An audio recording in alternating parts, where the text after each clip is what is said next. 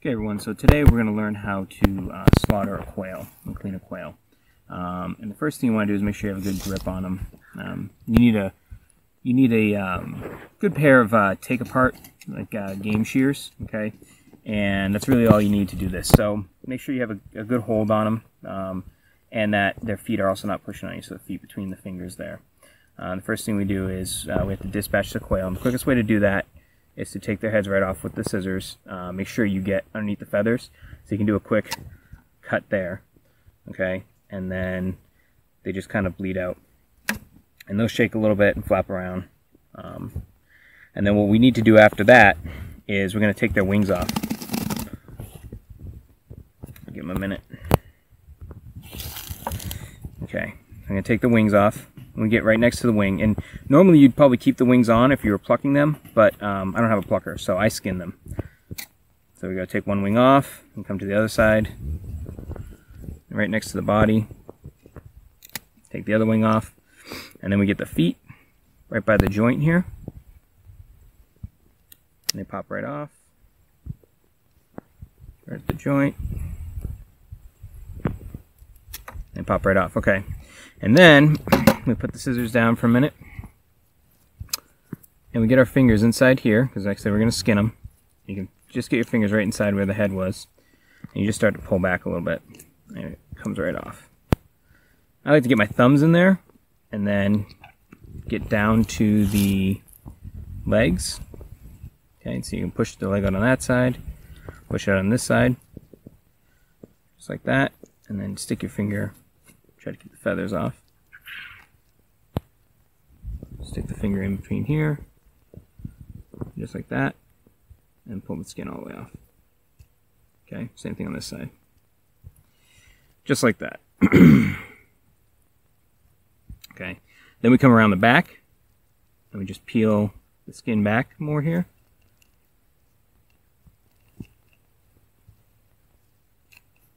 Just like that. Try not to rip it, because then you get feathers all over your hands and everything. And we just peel it back. Now, I don't worry too much about the tail feathers back here. I do plunk them off a little bit just so I can see what I'm working with. But as you can see, it starts to get pretty messy when you start messing with them. So, then we come back up. So here's our tail feathers, okay? We've skinned the quail. Trying to keep as much feathers off of the meat as possible. And next thing we're going to do is we're actually going to come in here, and we're going to take this backbone right here. We're going to cut along both sides of it with our scissors again. So we get the scissors in here. Some people come from the other end, but I try to not mess with that because, you know, obviously you don't want any quail poop getting on your meat. And so we just stick the scissors in there and cut right along the vertebrae. And this will be easy cutting right around when you get to the where the leg is. And then you're going to start to get into the actual where the leg bone connects to the back. And that's going to be like a big cut right there. You want to make sure you keep the scissors up because you don't want to get into any of the intestines. And we do the same thing. You want to watch out for the, what do they call this, the gullet on this side. Stay up above that. Get in here. There we go. And then we start to peel back the backbone. Keep the bees away. So we just peel back that backbone. Okay. And then you get in behind everything. Stick your finger in behind everything.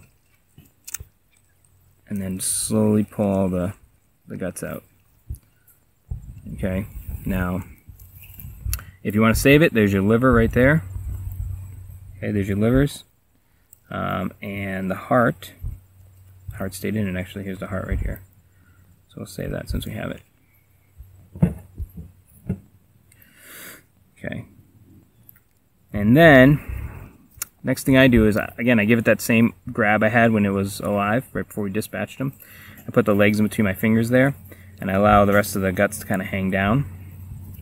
I grab my scissors, and I come in here, and you have to be careful. You want to cut right around where the leg is, but away from the guts. So you're right in here. Give it a little cut there, okay? Give it a little cut right here. And you see it just kind of dangles there. Now on this side, you see this is where their anus is, and you want to cut just above that and around. and then just let it drop. Just like that. Now finally, one of the last things we do is we come in here and these are the lungs and the rib cage. And a lot of people, you can scrape the lungs right out and leave the rib cage in, but a lot of people, when they process them, they take their rib cage right out. Just like that. And pull it right out and pull the lungs out. And then the lungs on this side, same thing. You can get your thumb in there.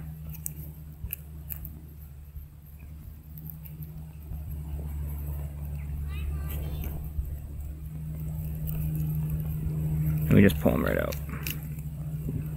Now you have to be careful because this leg, because we skinned them, they're only held on by that little bit of connective tissue there.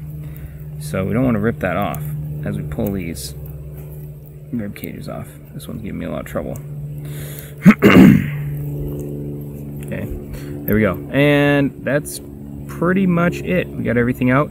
This one we got a little bit of feathers on there. That's okay. We're gonna come over here to the hose.